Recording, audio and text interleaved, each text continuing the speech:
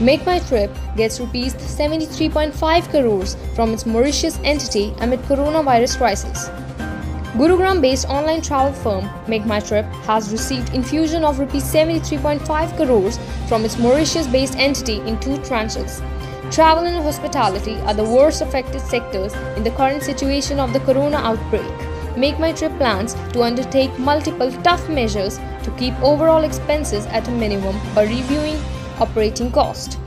The recent initiative by MakeMyTrip Stays for Saviours is to provide temporary accommodations at special rates for the medical frontline force fighting coronavirus.